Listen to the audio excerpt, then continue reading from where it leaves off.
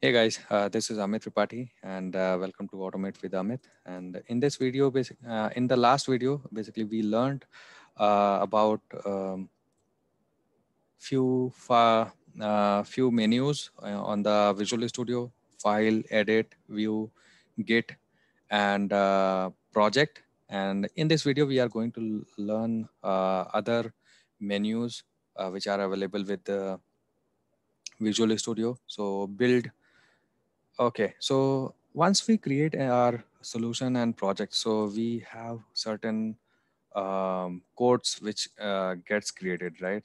You see in the demo project too, there is one class and we will be writing our code. So to execute our project, to execute our program, so it is very important to build our project. So building means what? Building means compiler basically checks if that particular program has any kind of compile time issues, if there are any. So if there are any compile time issues, then it'll show us error. So right now, if we so that is kind of it ensures that uh, any program which is going to be executed should not have any compile time issues. So while building any particular solution, it compiler ensures it.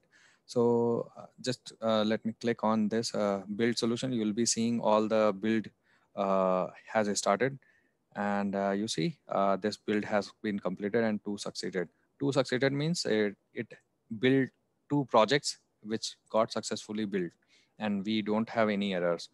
But if I just create any issue, any error, so first of all, it'll showcase over here that this is some issue with the red lines. And also we will be seeing that there are two errors. So if we open this error list, it is going to show us that there are certain issues. And when we try to build this solution, so just try to build this solution, so it is going to fail, stating that it has two issues. So in output, basically, if we come in output, we are seeing build, 0 succeeded, 1 failed. So if we remove this and then again try to build this, then it is going to show us that 1 succeeded and 0 failed. So it is built successfully.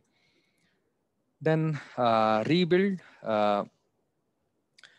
and clean. So what happens in rebuild and clean? Clean basically, so when we build any particular solution, any solution, when we build, all the files, all the DLLs and necessary assemblies and all those things, whichever are required to execute any particular program, it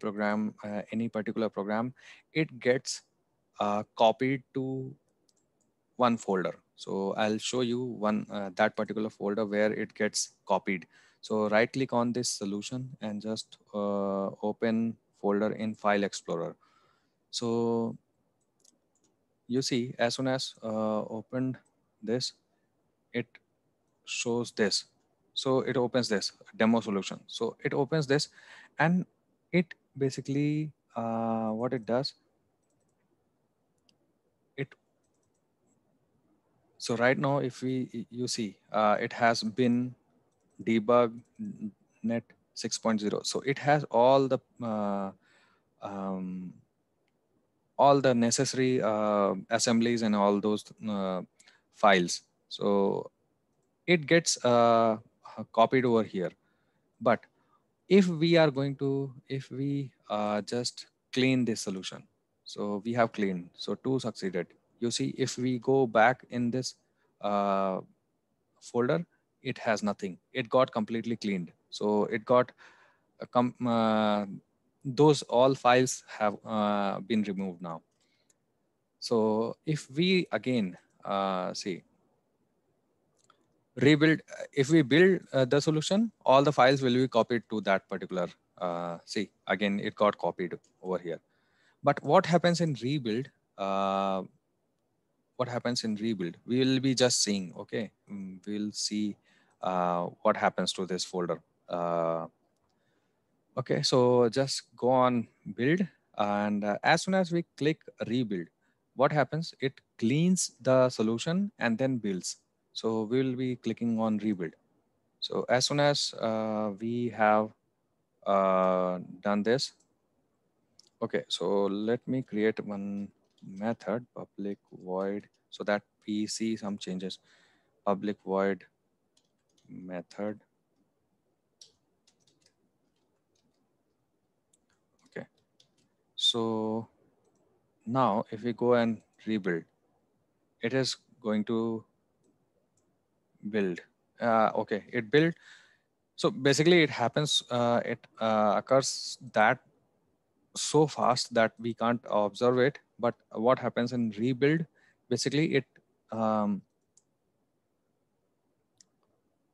it cleans that particular folder and then builds a solution. And also, I mean, whatever changes are there, it includes that changes. So that happens in rebuild. Okay, so in build, okay. So rest of the thing, okay. So we will be seeing next debug. So debug is basically when we write our code, right? When we write our code and uh, we don't want to execute it, but we want to see line by line or whatever line how it is behaving. So in that way we use debug mode of Visual Studio. So if we want, we'll be seeing how to debug in later videos, but for now let's understand that what is debug. So basically debug is when we try to execute our program line by line, so that process is called as debug. So for that, basically we have certain start debugging F5, so start without debugging. So like that, there are step over a step into. So we'll be seeing this step into how do we do step into step over and these kind of operations while debugging. Okay, so next is test. Okay, so as I mentioned in Test Explorer, we will be seeing all the test related things over here. So whatever tests are there in your solution is going to appear over here. So whatever test related settings we want to see, we will be seeing in this test menu. So run test, run all tests is kind of command that will trigger all the tests available in the Test Explorer. Then again, debug all tests.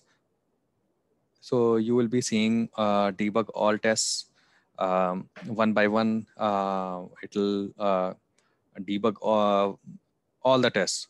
Configure run settings. So while executing any particular test, we want to give certain settings to test, like do something few things before running this test, or uh, like you can mention any kind of flags, like enable logging or enable parallel testing, parallel execute parallelly. So those kind of flags if you want to keep, so or any kind of setting you want that your test should follow. So you can create one run setting file, and you can configure from this configure run settings. Then configure remote test environments. So like your tests are running on the remote environment or any uh, virtual machines or any containers or those kind of things. So you can configure from here. So this test explorer also you are seeing over here. So it comes in view also, test explorer, and it comes in test also. So in view also you can see test explorer here, and test also has test explorer. Okay, so analyze is again much related to the managing code and whatever analysis or those kind of things. So code cleanup, code analysis. Like what was the coverage of code, and those kind of things we have in this analyze section. And tools basically, like if we want to connect to database, connect to server, so those kind of things we do inside tools. We can connect to SQL server, and can create any new query or new schema. So those kind of things we can create using tools. Then data lake, snippets.